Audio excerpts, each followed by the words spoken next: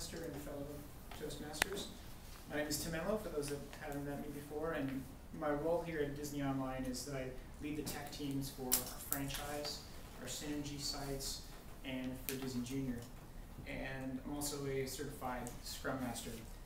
Today, I want to talk to you all about the Scrum development methodology, why we used it for some of our projects, including Disney Junior, which I'll use as a little test case. Talk about the different roles and activities that go along with that process, and see how Scrum may work for some of the projects that you might be working on, if that's the kind of work that you're in. So first of all, what was Disney Junior? Disney Junior is the online component to Disney Channel's preschool television network. And why Scrum? Well, we had a very fixed deadline and to launch a site on Valentine's Day, February 14th. And I knew that Scrum could ensure that we were at home with our loved ones instead of here at the office trying to fix broken code or explain to our bosses why we didn't have a site at all. So what is Scrum? Scrum is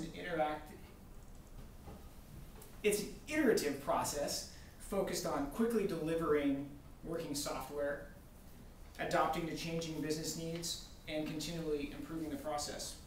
There's three roles that we have to that. There is a business owner, a product owner. That's the person that represents the stakeholders. There's the team. The team is a cross-functional group of testers, designers, developers, the people who are going to make the site, really. And a Scrum Master. That's the person that maintains the process. And for Disney Junior, that was my role. So we'll get into the activities. What does it really mean to be working in Scrum? So the first thing you've got is product backlog.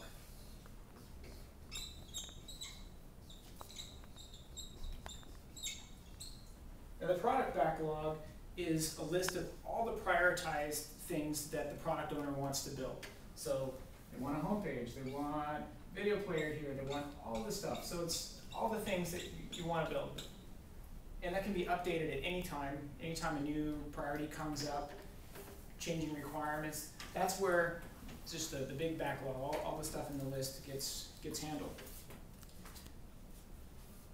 The next part of the process is a sprint backlog. Now we talked about this being an iterative process. So oftentimes projects that we traditionally do is, here's the entire project from start all the way to finish.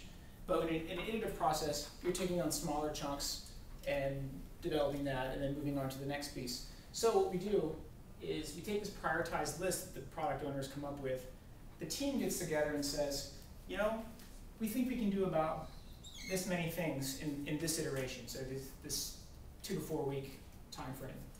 So out of the top priority list, the team gauges how much effort is involved in each one of these tasks or stories, as they may be called, and then move them over into this list. So now you've got those 3 or 4 things, or 18 things, however many it is. So the team decides that. So it's a little bit different than other processes where someone just says, this is what you're going to do, Gokul. You're not really bought in if someone's telling you what to do. So as the team, you get to choose out of the top priorities. Well, it should be the first priority is the one that gets done, and then one after that, and that. So the team buys in and says, this is how much we can accomplish, and this is what we expect to deliver to you as the product owner at the end of this sprint that we'll get into. Great thing about this is that it's a protected place. It's a safe place. Oftentimes, all of us will work on a project, whether it's software development or something else, you're focused on what you're doing, and then your boss or somebody comes up to you and says, oh, you know, we really need to do this, and say, can you focus on this? It's really more important. And the next day, oh, you know, we changed and we really need you to do this. You're not able to get anything done. This way, these features are all locked. This is what you're working on. It's a safe place for the team to focus on delivering quickly. Now that we've got our sprint backlog, we move over to the sprint itself. So this is a 2 to 4 week window.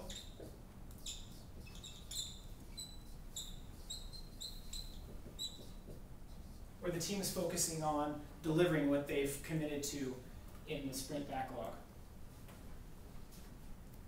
Typically 2 to 4 weeks, and that short amount of time allows the team to focus on delivery, focus on what it is they want to build, and also quickly adjust in the next cycle.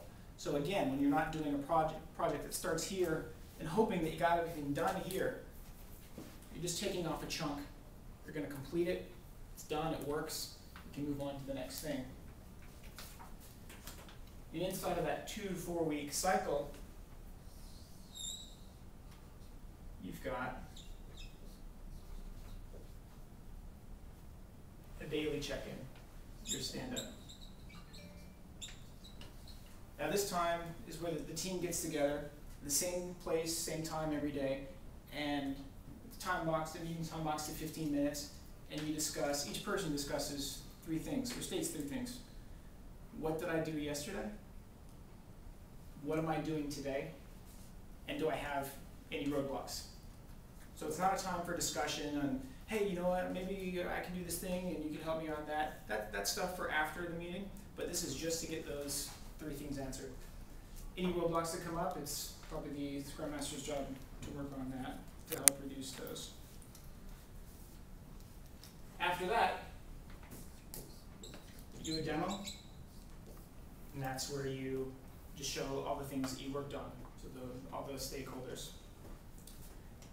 And one piece after that is a retrospective. This I find very valuable.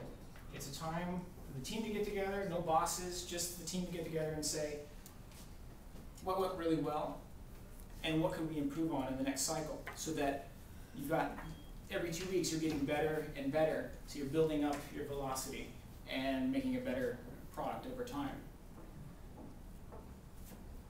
So we discussed the roles and activities of Scrum, talked a little bit about Disney Junior, and using this process on Valentine's Day, we're able to be at home with our loved ones rather than having to be in at work. So thank you very much for your time. I appreciate it, everybody.